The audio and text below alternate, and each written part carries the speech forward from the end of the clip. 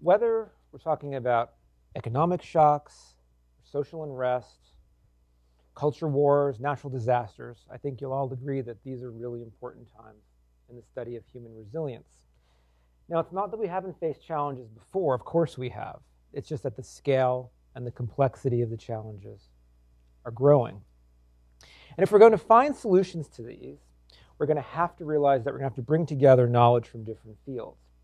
And we're also going to have to realize that a society's resilience doesn't just depend on its physical infrastructure, but on its social infrastructure too. And as a psychologist, the question I want to talk about today is how do we build that? How do we foster social resilience? To find the answer, we first have to realize something that we already know, and that is that disruption is not something new. Right? We humans have faced it for millennia. And if we didn't have a capacity for resilience, we wouldn't be here right now. We would have died out a long time ago. But just because we're here, it doesn't mean that there haven't been failures along the way. Where some individuals and societies were resilient, others were not. And what we really need to know, right, is why that's so. We need to know what works and what doesn't, and how can we foster the stuff that does. Well, one thing we do know about how humans respond to disruption is that we do it in one of two ways. We either stand together or we stand alone. We either come together, support each other, cooperate, or we hoard our own resources and say to hell with everybody else. Which one of these is better?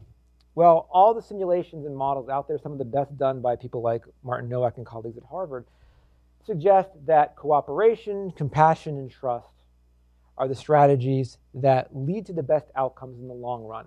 Sure, in the moment, you can hoard your resources, you can ignore other people, you can price gouge them in the face of a disaster, and you'll profit right then and there. But in the long run, it's a very poor strategy. Your social bonds and support and those of your society will shred and fall apart. And so that answers part of the question about social resilience. We know that working together is better than working alone. But what it doesn't tell us anything about is how to increase that, how to foster that strategy. How do we do that? Well, I'm a fan of looking back at the past to see what's worked then, and see if we can improve it now. And I'm also a big fan and firm believer that the Dalai Lama is onto something when he says that love and compassion are necessities, not luxuries. Without them, humanity cannot survive. And there's this firm belief among many spiritual leaders, like the Dalai Lama, but many other traditions as well, that meditation can actually foster compassion. But is that so? Is that right? If you read the paper nowadays, you will find that meditation does lots of things. It's kind of become trendy, right? It will increase your memory. It will increase your creativity. It'll increase your workers' productivity. It's good for your blood pressure. Hell, it even increases your standardized test scores. Now, that's all well and fine. I have no problem with that. But that's not what it was designed for. It's not what it was developed for. Buddha and other ancient meditation teachers didn't really care about SATs and GMATs. Right? If you look at what they cared about, Buddha in his own words said, I teach one thing and one thing only, and that is suffering and the end of suffering. And so what my students and I wanted to find out is, does meditation actually work this way? Will it actually help to decrease suffering, to increase cooperation among people? And so we designed a very simple study. We recruited people from the greater Boston area, and we brought them into the lab. We told them this is an 8-week study on meditation. And there were 39 people that took part. And they had to be willing to take part in 8 weeks of meditation and to not have been meditators before.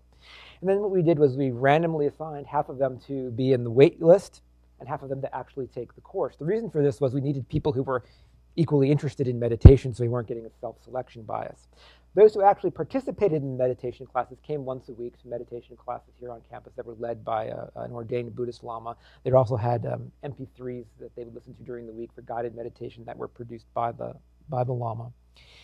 And then at the end of 8 weeks, we brought those who were on the wait list and those who were actually meditated back to the lab. And they thought they were coming for some cognitive test that we were going to measure their attention and their memories, which we did.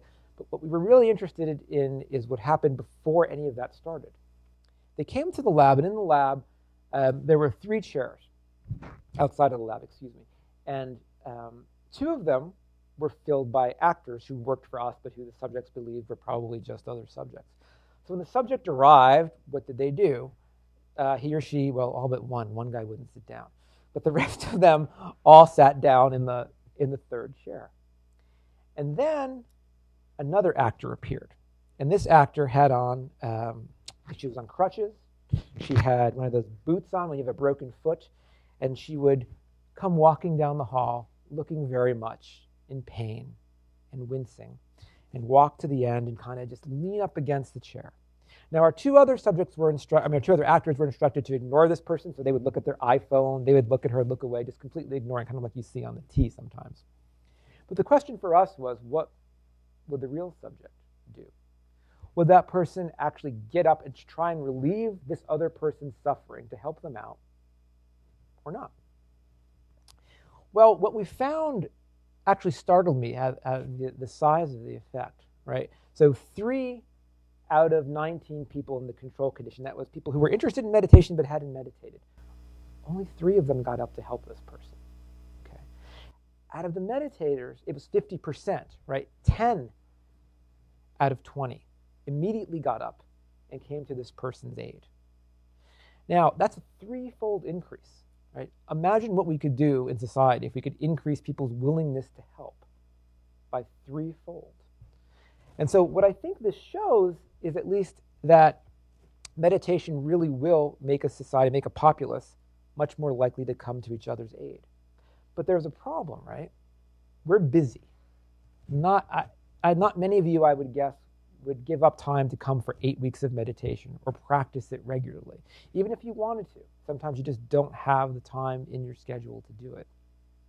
The other problem is, in the face of a looming natural disaster where we need to kickstart cooperation and compassion, it's not always very easy to pull out a cushion and sit on it, right? As a hurricane is bearing down on you or some other tragedy.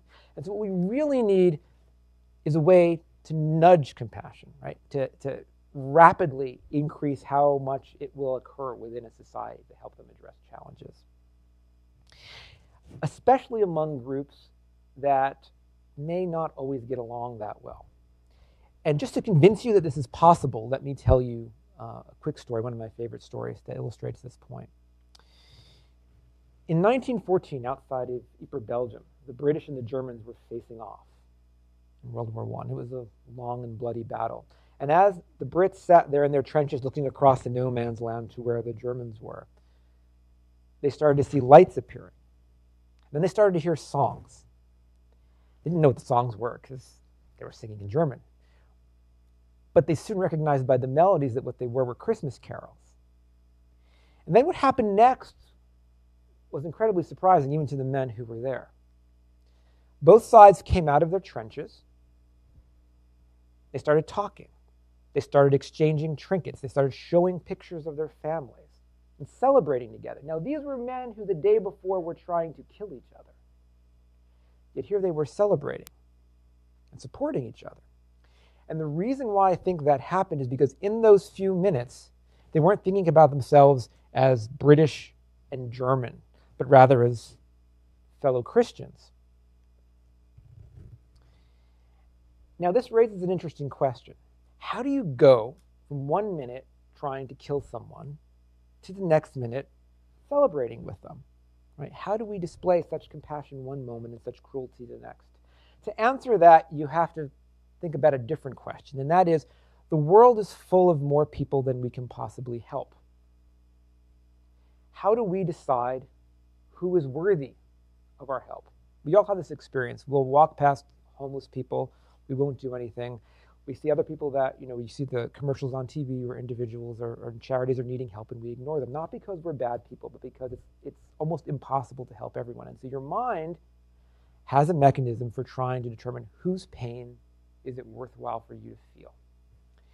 And the way that we think it does that is by a simple metric, and that metric is similarity. Right? Now, this wouldn't be very surprising to you if I told you on the battlefield, An American soldier is walking and he sees a wounded American soldier and a wounded member of the Taliban, and they have the same exact injuries, and he feels more compassion for the American. That wouldn't surprise anyone, right? They're on the same team after all. But what we think is that this bias is so deeply embedded in the mind that any marker of similarity, not long-standing conflicts alone or long-standing coalitions alone, will make it work. It suggests that it's not the severity of a disaster that determines how much compassion we feel and how much we want to help someone. It's dependent upon whether or not we see ourselves in the person who is suffering. And so we wanted to strip similarity down to its most basic metric to prove that this was actually what was going on. And so to do that, we used something called motor synchrony, which is just moving in time with someone. We see this a lot. We see this in drills in the Army. You see it in conga lines. You see it lots of places. The idea is simple, right? If two individuals or more are moving together, if they're mirroring each other, it's a marker that right here, right now, for this moment at least, their goals, their needs are joined. And so we wanted to see if we could use this property to actually nudge compassion. And so, again, we designed another experiment. This time we brought people into the lab and we told them, this is a music perception study. And so they sat down and they put on earphones. And picture this, you're sitting at a table across from somebody else, and this other person works for us as an actor, but you think he or she is just another subject. You hear tones, and your only job is to tap the sensor on the table in front of you as you hear tones. Now, the trick was, some of these people, the tones were designed so that they would tap their hands in unison because they were wearing different earphones. And for others, they would tap their hands in a completely random way so that there was no linkage among them. After this happened, you then saw the person who you were tapping with. Now remember, you didn't talk to this person. You didn't say anything to this person. You just sat across the table from them. You saw this person get cheated by somebody else. And to make a long story short, and what that basically means is that person got stuck doing this god-awful, long, onerous task that none of our subjects would like doing. And then we simply asked our subjects, as they were leaving, we said, a lot of work needs to be done. If you want to do any of the work, you can, and it will kind of relieve the burden of the other people. And so they had to decide, did they want to do this or not? Well, the interesting thing was, we also asked them a few other questions, which was, how similar do you think you were to this other person? Now remember, in both cases, they didn't know this person. But if they tapped their hands in time, they thought they were more similar. They told us they were more similar. And they'd create the story why. They'd say, he reminds me of somebody that I know, or I think we're in the same classes. None of this was true, right? This was just an actor that we hired. But because their mind interpreted that motor synchrony as a marker that their goals were joined, it gave them an intuition that this person was like me, that we're on the same team. We then asked them, how much compassion did you feel? And they again reported this on a 7-point scale. They felt more compassion for the person who they had been tapping their hands in time with. And remember, the objectives of the situation are the same.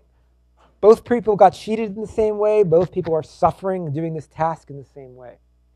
But how much compassion you felt for the person was dependent upon whether or not you felt that you were similar to this person. How did it affect whether or not they actually decided to help? Well, in the bottom row here, you can see 6 out of 34 people decided to help the person when they were tapping out of sync, right? But almost 50%, 17 out of 35, decided that they would help this person if they were tapping their hands together. Now, they had no conscious understanding of why they felt this way, but they felt more compassion if they had tapped their hands in time with this person. They felt more similar. And they said, yes, I'm going to get up and I'm going to go and spend my time helping this person with the task they have to do. Now, what this suggests is that social resilience, cooperation, compassion, all of these things aren't a trait that resides within you. They're very flexible and they're very determined by the situation itself to a great degree. Now, many of us here in Boston right, last year faced a different challenge, a terrible tragedy, right? Many of you remember the Boston Marathon bombings. To my mind, one of the factors that gave rise to many of the heroic acts of compassion we saw that day was that people felt linked. Right? On that day, people weren't thinking about themselves as an Italian or as a Kenyan or as a student or as a stockbroker. They were thinking of themselves, and they saw themselves as part of a family, a larger family, the marathon family, right? People who were here to celebrate, to enjoy this thing together. That's really all it takes to foster compassion, is to change how we think about each other and to feel linked to each other. And really, in some ways, that's what meditation does, right? Part of the goal of meditation is to evoke this state called equanimity. What equanimity means is I'm seeing friends as enemies and enemies as friends. It breaks down the artificial barriers we put around each other based on race or based on religion or based on political ideology. It makes us see each other as linked. And if we can do that, if we see each other as similar, as joined, we will come to each other's aid more. So what does that mean in Boston? It means don't think about your neighbor, your new neighbor, as the guy who likes the Yankees. It means think about him as the guy who likes Starbucks just as much as you do. Right? There's nothing magic about tapping your hands. Any marker of similarity will do. We've done it with having people wear the same color wristbands and lots of other ways. When you do that, right, strange things can happen. Many of you will remember after the bombings, simply by taking the perspective of themselves as fans of baseball and not as fans of the opposing team, right? We heard Yankees fans sing Sweet Caroline, the Red Sox theme song at Yankee Stadium. Not a very frequent occurrence. But it's not just silly things like singing. Right? It's things that in some ways really matter. When Superstorm Sandy hit New York last year, or 2 years ago in 2012, it devastated lots of areas of Brooklyn. And the AP in the summer of 2013 did a great study. They wanted to look at what factors determined a neighborhood's resilience, controlling for how much they were damaged, of course, in the first place. The number one predictor was how much the people in that neighborhood believed that they could trust and rely on their other neighbors to have compassion for them and to cooperate with them. That was the number one predictor of which neighborhoods were most resilient, which got up and running, which got commerce going, etc. And so I really believe that social resilience matters just as much as physical infrastructure, because that's what gets people and the social enterprise working again.